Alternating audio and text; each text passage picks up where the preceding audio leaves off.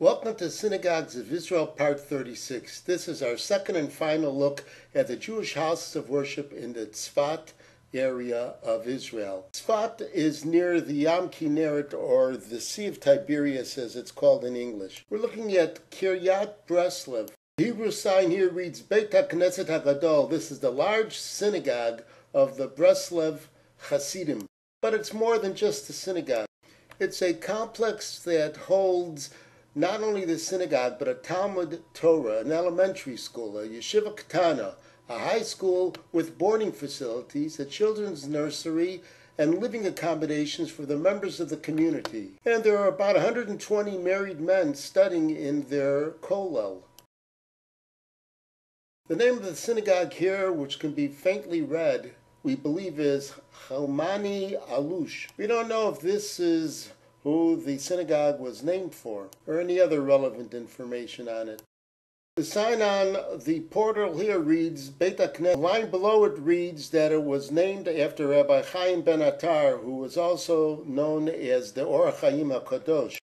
He was born in Morocco, made his way to Israel, but first stopped in Syria for a while, and he is buried in Yerushalayim, or Jerusalem. He had come to Israel in 1742. The name of this synagogue is Beit Naharai. The Gemara or Talmud says that it is possible that the famous Tana of the Mishnah, Rabbi Meir, may have really been also Rabbi Naharai.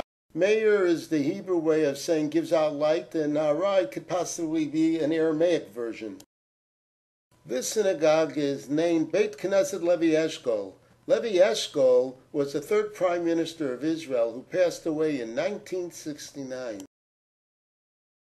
The name of this synagogue is Beit HaKnesset Al Shem Rabbi Sassi Cohen Sazal. That means that it is named after a Rabbi Sassi Cohen of blessed memory.